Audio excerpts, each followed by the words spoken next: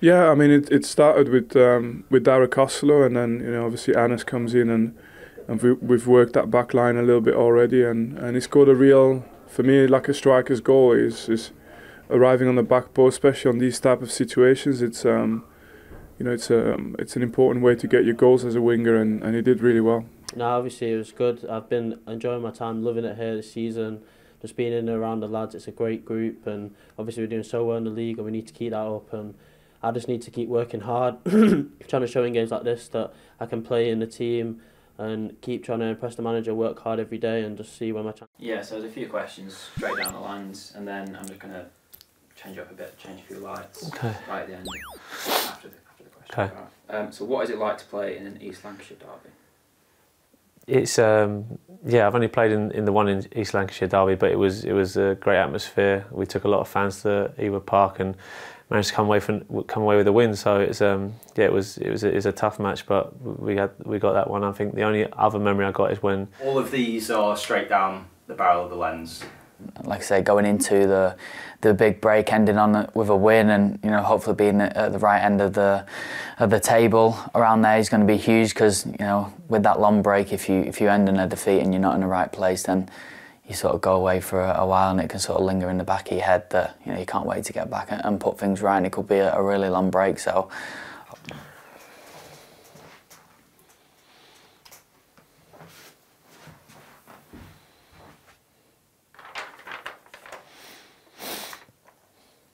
Yeah. Thank you very much. Cheers, thank you. Everything, yeah? Obviously, we took quite a lot. 2,900. Did we? Yeah, a couple hundred just under selling out. That's good going, that.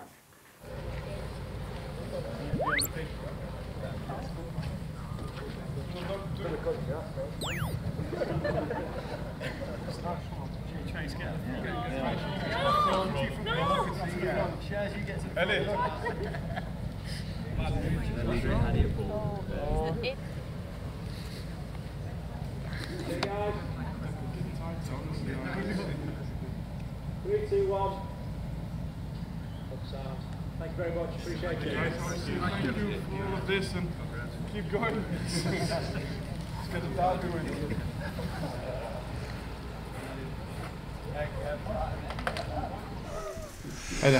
Hi Vincent.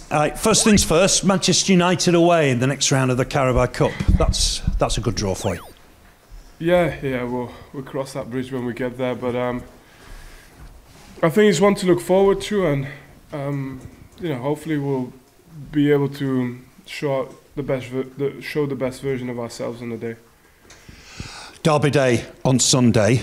Feels like we've been looking forward to that fixture for months.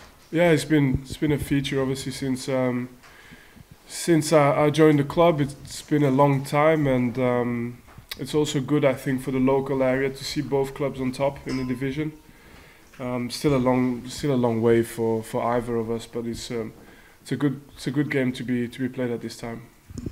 We've got some players as well in the team who have lived those games, so that helps as well.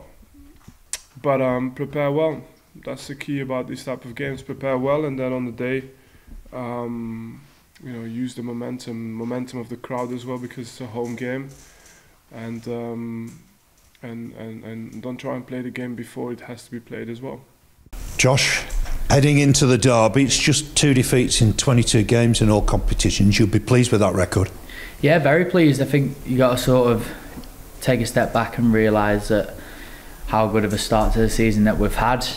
Still ups and downs during the season, which there are always going to be, and to at this moment in time be top of the table, I think it's a credit to the lads with everything that's gone on since sort of relegation last year as well.